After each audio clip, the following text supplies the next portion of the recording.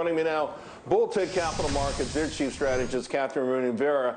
Kathryn, what do you make of all this confusion with the Fed? Is it sooner? Is it later? Is it transitory? Is it not? What should we make of it? It's confusing, I think, Charles, because the Fed is confused. They don't know if inflation is transitory or permanent. They don't know if inflation is actually going to accelerate or decelerate.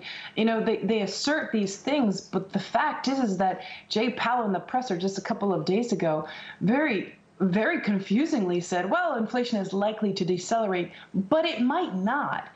So I think there's ambiguity there, and the Fed is unlikely to do anything until we see inflation really take off. And my biggest concern, Charles, is that this transitory becomes permanent. The transitory factors, which are unequivocal, they're base effects and shortages. They melt into the structural pressures, which are unequivocally fiscal spending, massive government spending, and what the Federal Reserve itself has been doing, which is injecting liquidity into the system with enormous $120 billion in asset purchases per month. Right. And to that, I want to focus on that because nobody really is, right? The spending that you talked about, the money printing you talked about, it's done with borrowed money. Now, there are some lawmakers apparently working on something that's called the Trust Act. Tell us about that.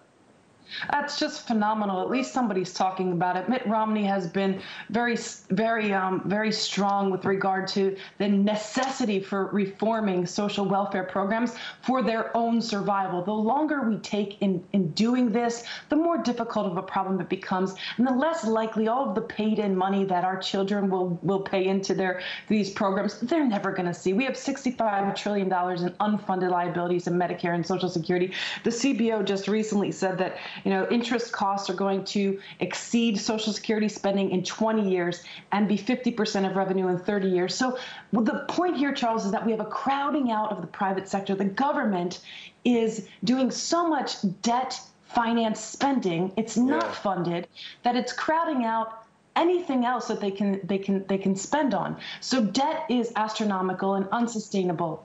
So it's a real problem, Charles. Okay. I hope the Trust Act gains some traction. So do I. I mean, someone's got to talk about that. Kathryn, thank you very much.